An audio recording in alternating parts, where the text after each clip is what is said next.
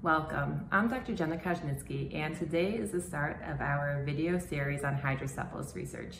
To start us off, I thought I'd talk about some of the specific areas that I find really interesting and that maybe have changed over the last 10 or 15 years.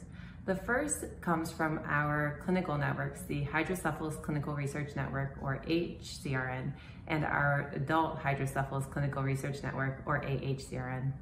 Now, over the years, they have collected a lot of high-quality data on our patient populations and published really seminal work. What I'm really excited about, though, is that they're moving into conducting randomized control trials. And a randomized control trial is a very structured way of getting definitive answers about, say, one procedure over another. And so it really is the gold standard when you look at conducting clinical research. And overall, our clinical networks have really just elevated the level of clinical research that's now expected in hydrocephalus. The second area I wanted to talk about is on the basic or translational side of research. Now, we know that hydrocephalus has traditionally been thought of as a plumbing problem. There's a problem with absorption of CSF or a physical blockage along the ventricles, or there's maybe an increase in CSF production in a few types of hydrocephalus. But now our researchers are really looking at why and going beyond sort of the basics of, well, there's a brain bleed or an infection and you developed hydrocephalus.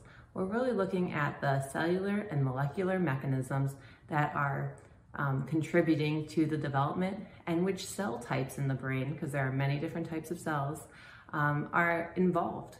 What this does, it really opens up the possibility of new therapeutics in hydrocephalus research and therapeutics that could make it to the clinic. And so there's so much research that's going on now that's looking at different types of drugs or other types of therapies that could really diminish the prevalence or the development of hydrocephalus. They're looking at how to repair damage that has already been done to some of these cell types. And then also they're looking at therapies to help us manage hydrocephalus once it's already been developed. And all of these things come together to create really a different sort of environment for hydrocephalus research that we haven't seen in the past. So if you have any questions or comments or suggestions for videos about research that you'd like me to cover, please comment below and then we'll get back to these in the next year. Thanks so much.